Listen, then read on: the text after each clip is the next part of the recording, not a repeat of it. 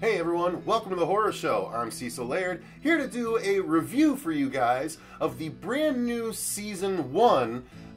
Brand new Season 1, that's right. I'm saying brand new Season 1 because this is of a reboot of a classic sci-fi TV show, Lost in Space. It has recently been rebooted yet again here on Netflix, which to me was an exciting prospect when I first heard about it. We did a trailer reaction on the channel. Personally, I never watched the original TV series Lost in Space, but I did watch the movie from the 90s, 97, 98, whatever it was, and I actually quite enjoyed it.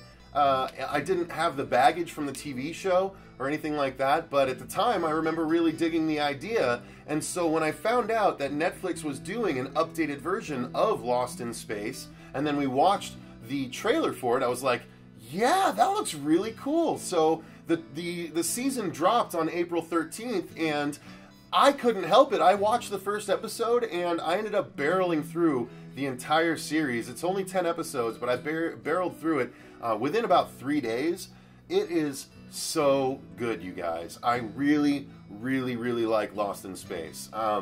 So I'm going to break this down like we normally do our reviews. I'm not going to go in depth on like an episode by episode thing. This is just sort of an overall overview of Season 1. I'm not going to spoil anything, but I am going to just sort of, you know, let you know some things that might whet your appetite, as it were, and let you know why you should be taking the time to watch this, because you know, honestly, I've muddled my way through part of Jessica Jones Season 2, the Marvel show. Like, the Marvel shows on Netflix are where my level was as far as, you know, shows to match, but that was talking, you know, early Daredevil stuff.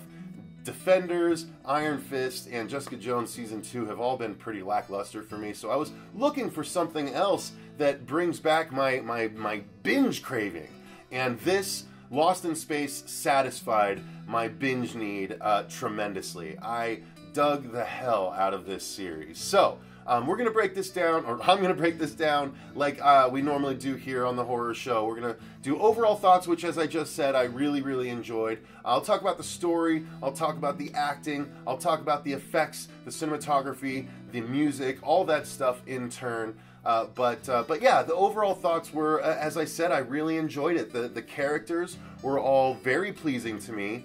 One of them I thought was a little, you know, wavering, but I think that's the purpose of the character. There was another character that was sort of a dark horse that ended up being one of my favorites, and I don't know if he was a part in the original series back in the day, because he's not part of the core Robinson family, but he ended up being a character I really cared about. So the characters were likable, the effects were amazing, the premise is really cool.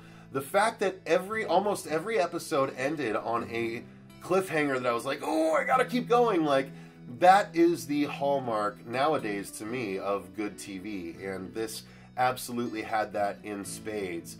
And from episode 1, I was genuinely hooked, and I will say that the biggest reason for it is that this relationship right here, Will Robinson and the robot, who never gets named Robbie, by the way, so don't worry about that. But Will Robinson and the robot, that relationship is what brought me into the series. And while it wasn't the only reason I kept watching, because I ended up liking everyone else too, pretty much.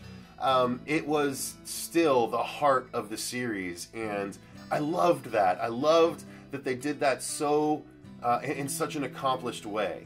So anyway, let's get into the acting of it. I really, really thought the acting was very good. The whole Robinson family are engaging to watch. So I'm going to pull up a couple pictures so you can see. On the picture on the right here, down at the bottom right, from right to left, I'm going to tell you who everyone is. So on the right is Judy Robinson. The guy to her right, or to our left, is actually the character that I'm talking about. That's not part of the Robinson family, but does end up showing up and is a character you end up really caring about. Next to him is John Robinson, right? I believe that's his name. I want to make sure I get it right. So Yeah, John Robinson, played by Toby Stephens. And, of course, Judy Robinson is played by Taylor Russell.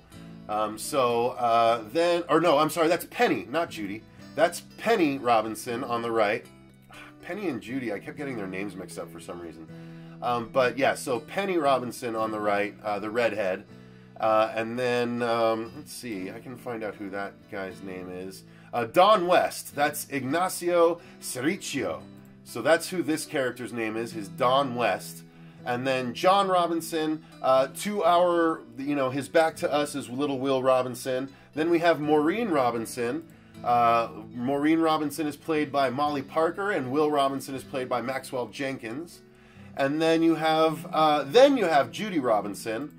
Taylor Russell plays Judy Robinson in the back here on the very left. If you look at this picture here, it's Maureen at the bottom right, Will, and then Judy at the bottom, and then Penny next to John. So these are the Robinsons, and then that's Don West in that picture there. So all of the Robinsons I thought were great because the show does play not fully like a family drama, but there are family interplay aspects that they need to address, and they do. And from the very first episode, everyone is set on sort of a path of things that they have to overcome for the season. Like, it was really brilliantly done. Apparently, John is a sort of military man who has been away from the family for a while. The whole story behind Lost in Space, I kind of skipped over the entire story, didn't I?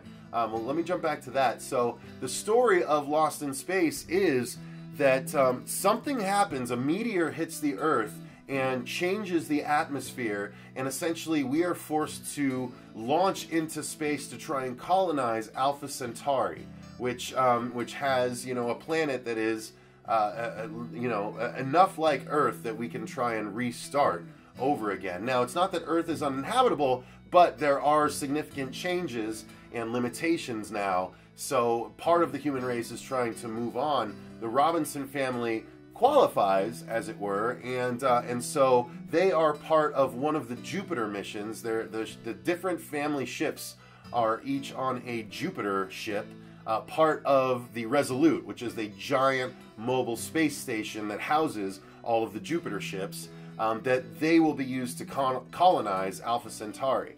And at the very beginning, something goes wrong with the mission, and the Resolute is rendered immobile, and all of the Jupiter ships, or a lot of the Jupiter ships, tumble out of the Resolute and end up crash landing on this planet. In the very first episode, they all end up crash landing on this planet, and it is in uncharted space. So everyone is lost in space, but there are multiple sort of spaceship crews scattered around this planet. The Robinson crew is just one ship. So you're following them, and they do encounter other people along the way, which is awesome. It's engaging. It brings you further into the story, and it doesn't limit you to just those 5 family characters. And then they also introduce, they do a little bit of a twist compared to both the 90s movie and the original TV show, where Dr. Smith is this sort of crazy, he ends up being the pseudo-villain of the group, although he's stuck traveling with the Robinsons, but he is constantly trying to do bad stuff. That is both the case in the movie and the original show. However, they throw you a curveball in this one. Dr. Smith, as it were, is played by Parker Posey.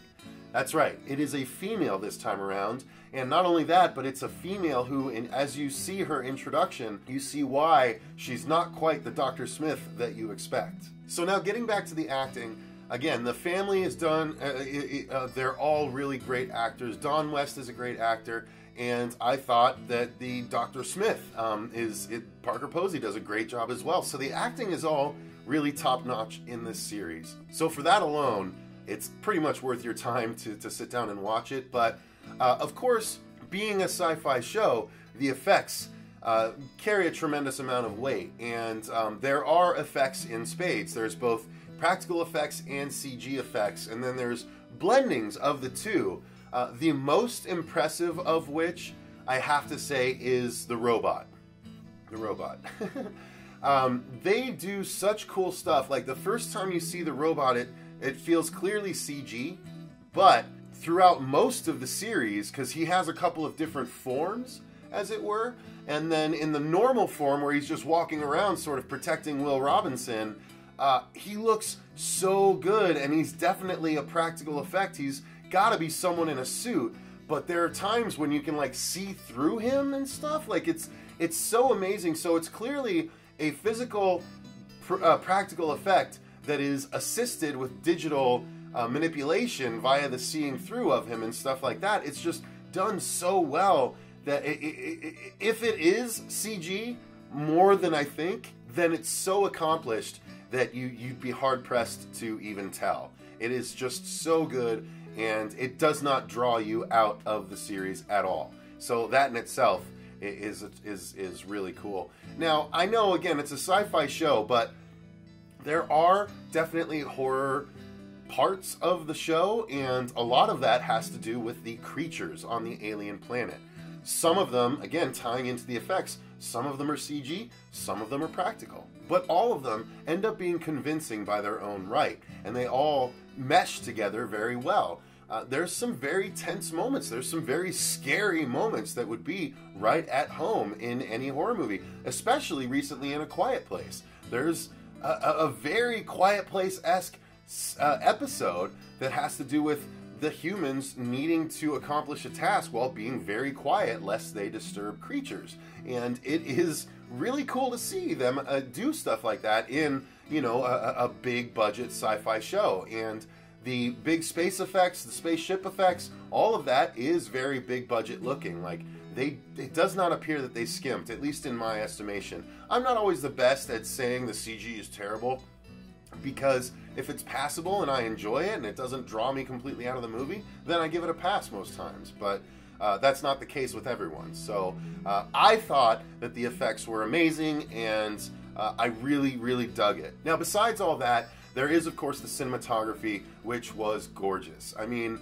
the art direction of the show, the CG environments that they set up, combined with the camera movements, the reveals, the beautiful, you know, slow-moving reveal shots, the actual, you know, the shots when people are talking and stuff like that. It's just very accomplished cinematography. Again, does not frustrate you when there's times when you need to feel cramped or like enclosed in with a character. They do that very well. A prime example in the very first episode, what happens to Judy.